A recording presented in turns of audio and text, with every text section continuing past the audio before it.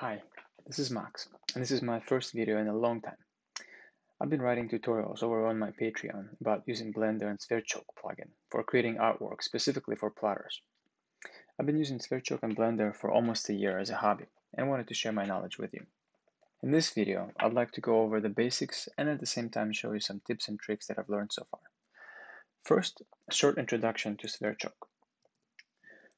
Sverchok is a free plugin for Blender that has a powerful engine for biometric modeling.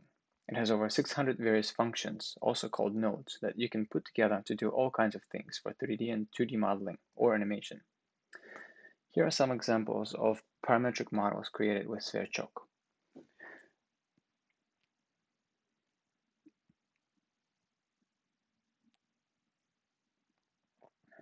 Where do you get Sverchok? You can download Sverchok from Sverchok's GitHub, which is this address right here. You just download it as a zip file and you install it as you would install any other Blender plugin. Okay, I already have it installed.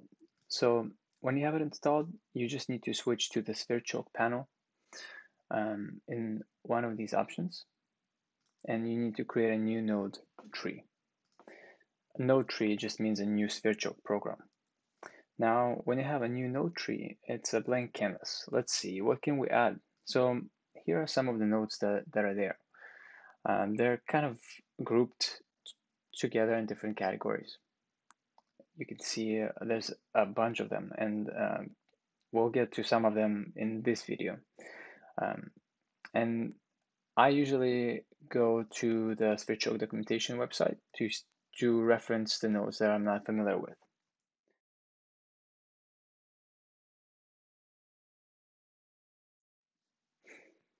Okay, so now we have a blank canvas. Let's start with creating a simple circle. You can use the menu right here, add generator, circle, or you can use a shortcut. I'm on a Mac and I use Option space to pull up the quick search bar for finding the nodes that I want. And I type in circle. There you go. So now we see nothing on the render panel. We don't see anything because we simply just have the geometry of the circle, but it's not being represented in any way. One way you can view what this looks like is by adding a viewer node. Option space again, viewer node, viewer draw. So here are the two nodes. Okay, now we need to connect the vertices to vertices and edges to edges. So the vertices are just the points along the circle, and the edges are the actual the lines that connect the dots. So here you go. Let's connect the edges, and then we should see the lines appear. There you go. Now with Sverchok, it's really easy to change different things, different parameters, and to see right away what you're going to get. So you can play with all kinds of things here. Now let's see. What if you wanted to add a bunch of circles with different sizes? So there's a very useful node here called random number generator. And in this node, it specifies how many of these things you want to be output. And then you can specify the dimensions, like the minimum and the maximum bounds of the random numbers being generated. So let's create 10 circles of different diameters. You can just drag the value of the random number generator into the radius of the circle.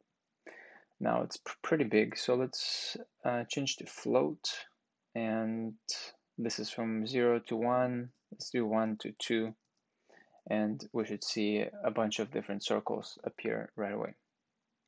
Now it's really easy to change that number and to see how that affects the result. I usually don't render the vertices, so I can disable them here in the viewer draw. And the second one here is the edges, and the third one is the faces. We don't have the faces connected right now, but if you wanted, you could do that. So that's what it would look like. Okay, so I'll show you another trick. If you wanted to see what numbers are being generated in the random number generator, you can press Control key and click on the node, and it will open up this temporal stethoscope that shows you all the numbers that are being generated here. So this way, it's really easy to inspect the data that you're getting. Okay, now next, if we wanted to create an image that looks something like this, let me show you here, that has arcs instead of circles that are rotated all differently. How do we do that? Let's take a look. If we change the degrees of the circle, does that give us something close to what we were trying to do? It doesn't look like that. So, okay, let's try this. Let's drag the random number generator into the degrees. Okay, no, that doesn't work either because the numbers that are generated are too small.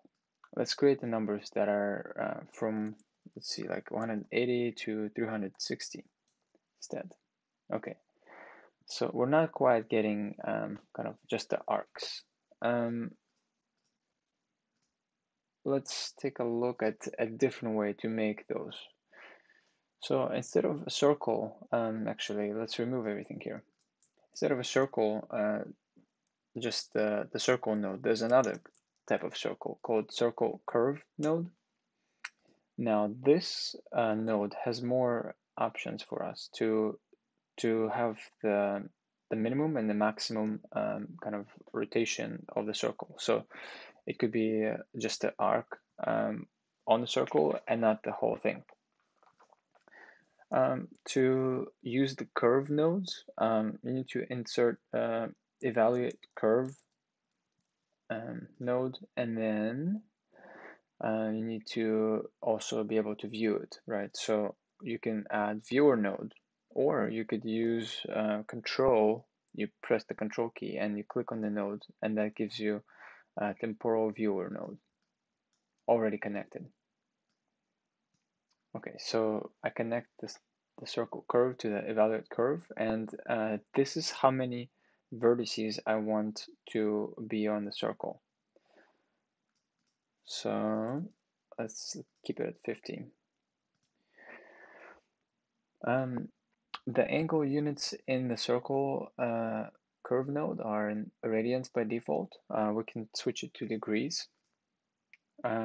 So we'll need to use the random number generator in a few places here. Let's see. First, we need to change the radius of the circle to be random so that each circle has a different diameter.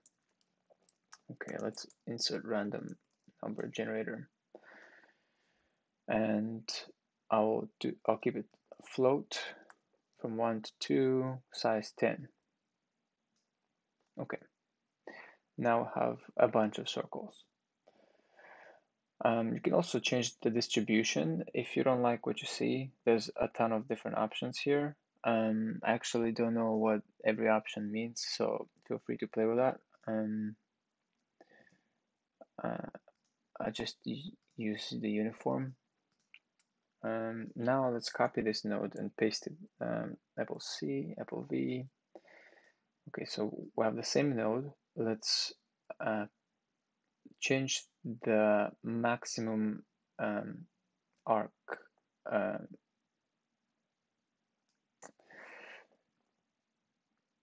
in the circle curve. Let's see, what does this give us? Okay, so that looks like that's kind of working. This is going to be the maximum, 360 degrees. Okay, now we are getting a bunch of circles, but they're not rotated randomly. How will we do that? So there's this center node or input that we can use that creates a new matrix. Okay, now what is this? Matrix for location, scale, and axis, you can provide different values to position or to scale or to rotate your object. So this will rotate it, this will change the position, and this will change the scale. Okay, I'm gonna keep it at 1, 1 here. Actually, at 0 and on the x-axis. Okay, now it looks like this angle is what we need to change for each of these curves. Let's add another random number generator and change the angle of each. Let's see, so it'll be from 0 to 360. Okay, so now that kind of looks like what we wanted already. Now we see that the size 10, if we change it somewhere, it might mess up our picture, our output. So let's kind of refactor this program a little bit. There's number node. It's simply called a number.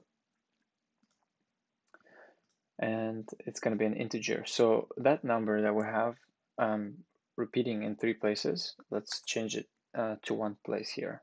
And we just drag it there to size input in the random number generator. Now it's easy to add as many circles as we want without changing it in 3 places. All right, I kind of like this, but I don't like the radius. I see that the radius is quite random, but it's overlapping in some places. I actually want it to be maybe consistently positioned. So let's remove this random number generator and create, there's a node called range number range, something like this, number range. Okay. And let's use it as a float from 0. Okay, we'll have this count. Okay, so we'll have 10. That's the number that we need to change here. Okay, and then from start to stop, I want it to be maybe like this big, 2.68. Okay, so now I kind of like that. It's uniformly spaced out. Each curve is spaced at the same distance from each other. Okay, so I like this. This could already be something that you can just create an SVG from this and plot it. How would you create an SVG file? Okay, let's refresh my memory on this. I don't remember, to be honest. Okay, so there are a bunch of SVG nodes that are there. Let's see. SVG document, circle SVG, path SVG, mesh SVG, dimension, and so forth. Okay, so first we need the SVG document.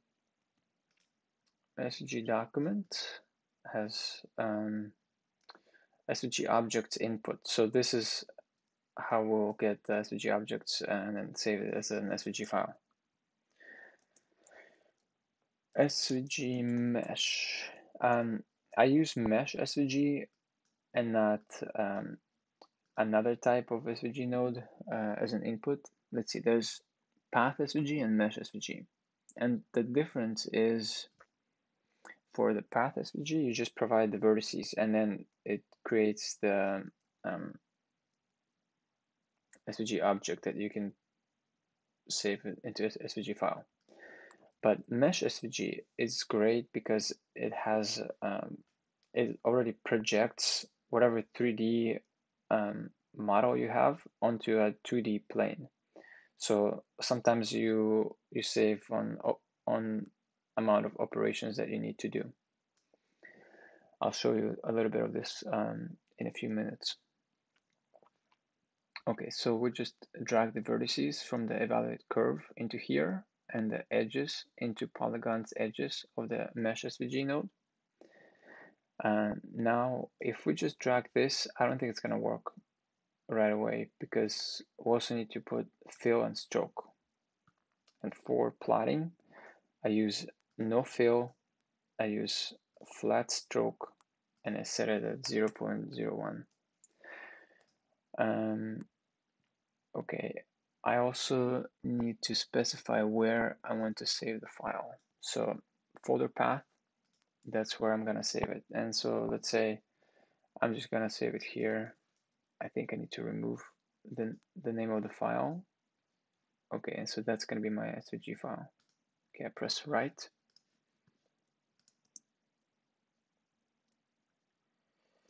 Okay, so let me open this file in Chrome or something like this. Okay, so I see that it's kind of cut off over here in the bottom.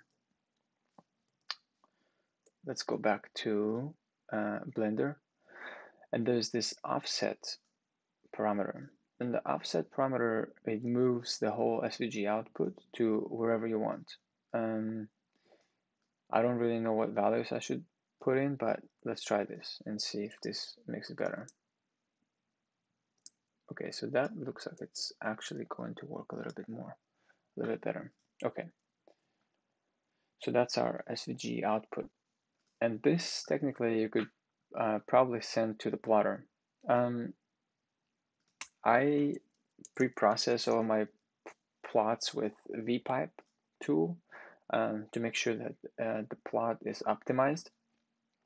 And let's see, you need to install a vpipe tool, and you need to use line merge, line sort. There are a few other commands that I use there. Line merge and line sort are the ones that I use on all of my plots. I believe there are 3 commands there. So you need to read the documentation and check that out. I also wrote a plotter files blog post about how to optimize your files and what it means. Okay, yeah. So those are the 3 commands that I use: line merge, line sort, and line simplify. Okay, let's go back to Blender. So one thing I wanted to show you is how to randomly change the position of these arcs on the plane. So we see this center input has 21 matrices. That's the number that was set right here. Now, if we move just this value, it changes the position of all curves. Now, in order to move each curve individually, we just need basically 21 inputs into here. One way to quickly do that is to add a random vector, and that number 21 has to be in the count right here. And now we can connect this random vector into here. So now we have 21 of these random vectors.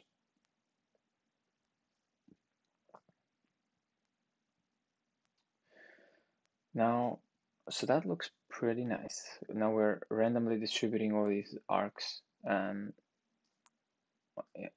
this scale. One problem that we have here is now this is a 3-dimensional object, so it's not really a 2D kind of output that we're looking for. But because we used the right mesh SVG node, and it does project from the Z axis, it basically makes the Z-axis to be 0 if this plane is set to XY. That will give us a 2-dimensional output. So let's check that out in Chrome. Yeah, so this is the output that we're getting. Perfect. Another way to get all these curves to be in 2 dimensions instead of 3 dimensions is to add a vector rewire node and to basically multiply multiply z axis by 0. And so this is, if you set it to scalar and you put scalar to 0, 0 will be multiplied by z. And so you're going to get 0 for all z coordinates of the curve. So this is it for the introduction to Sverchok. It's my first video, but I'm gonna keep making more of these if I see that people want to learn more. Feel free to share and subscribe to the channel to see more. Bye.